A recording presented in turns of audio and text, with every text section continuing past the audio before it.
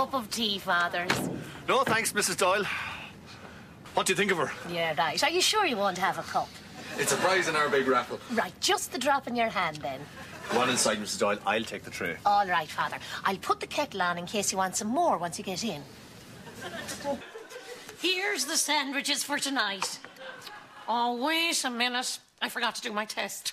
What test is that, Mrs. Doyle? Well, I select a sandwich at random and try it. And if it doesn't meet my standards, I put the lot of them in the bin.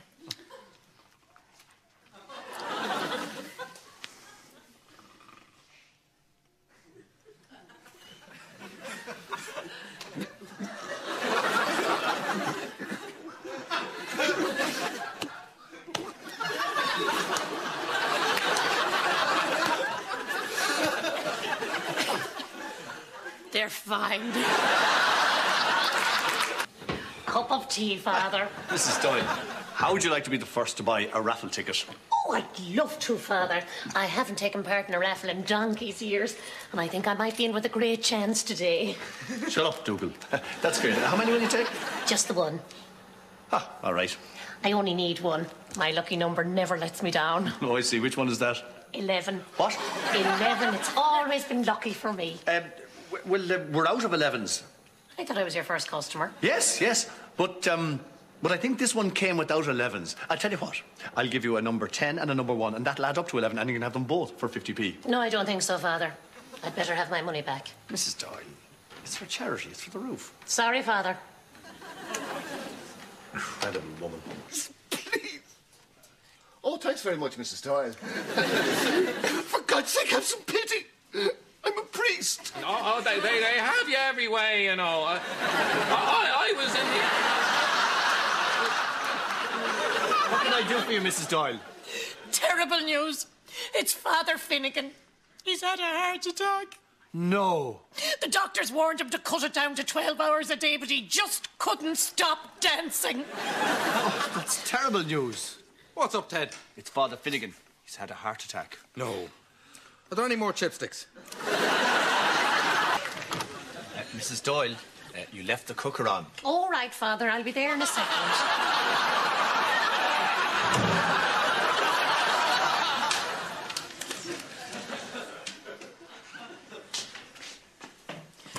Right, Father. Everything's ready. There's a big vat of tea steaming away, and I've arranged the Ferrero Rocher in a big triangular pile. Oh, God, Father, I'm so excited. Taking on 3 bishops all at once. Oh, I can't wait. Right. You know, Father, I think this is going to be the greatest moment of my career. It's almost as if my whole life was leading up to this moment. Mrs. Doyle! Mrs. Doyle, I'm over here.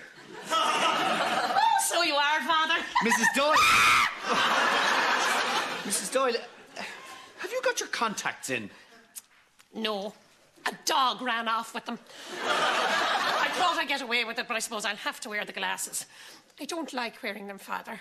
I feel they make me look like a frustrated old bag. Oh, I can't imagine that. I imagine they look absolutely... Ah! Oh, God, Father, are they that bad? No.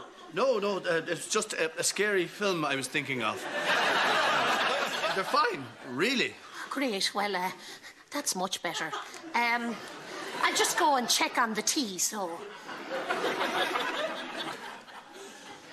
Father? Father, I have absolutely no idea where the door is.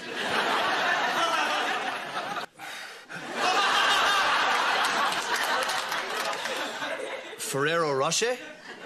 Father Ted, with these Rocher, you are really spoiling us.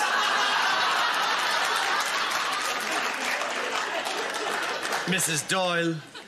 All right. Bishop, I'm sorry, you were saying... Oh, yes. I was saying we have to fight back against the media. Well, we must make our voice heard. Where is Father Hackett? Mrs. Doyle, could you get Father Hackett for us now? Certainly, Father. I must say, Mrs. Doyle, they keep you on your feet. My housekeeper isn't the best, I'm afraid. Sometimes I think that it's me that should be making the tea for her.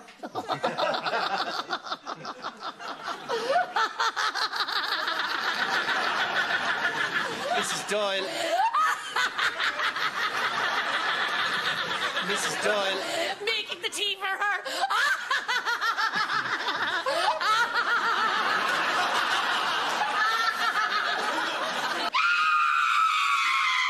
Quick! It's Bishop Jordan. I think he's dead.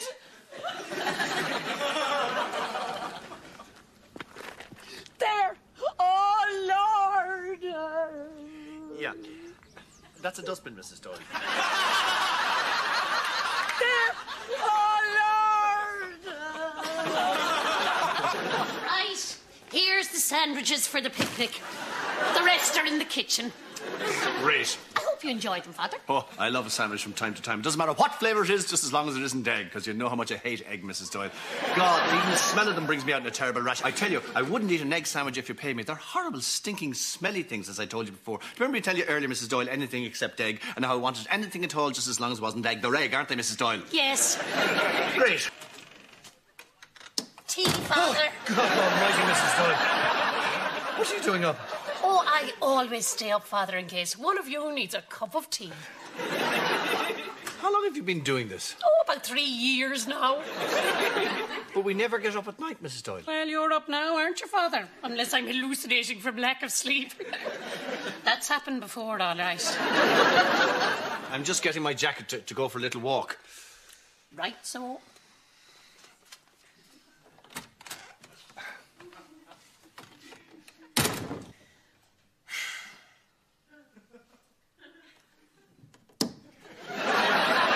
La la la la la la la. Da da da da da da da. You know, you have a beautiful voice, Father. No, I don't really. No, you do. It's gorgeous. Thanks very much. I don't think I've ever heard anything more beautiful in all my life. Go on, sing something else. Now, I don't normally do requests.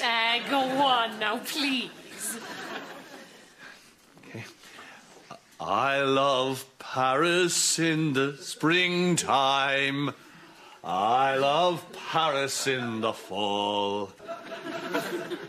No. No, I didn't like that one so much. No, I was a bit disappointed with that one, to be honest. Yes, thank you, Mrs. Doyle. That wasn't very good at all. Yes. I mean, I used to love that song, but that version was catastrophic. Well, I'll tell you what, Mrs. Doyle, I won't book Carnegie Hall just yet. I don't think they'd let you play Carnegie Hall with a voice like that.